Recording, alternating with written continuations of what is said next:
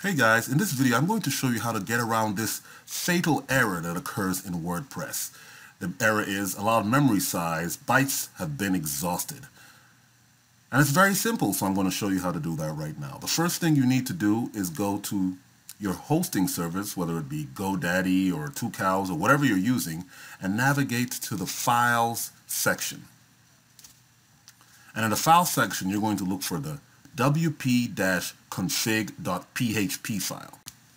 Now I currently have that file highlighted on my screen, and then I'm just going to hit the edit button, and this will open up the file. Now what you need to do is you need to go down to the bottom right before it says that's all, stop editing, and insert this line of code.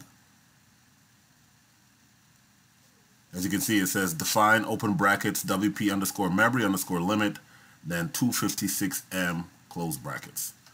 And that is it. Once you install that file, you should be able to go back to the error page and hit refresh. And there you have it. It's working perfectly. And that's how to get rid of the fatal error in WordPress.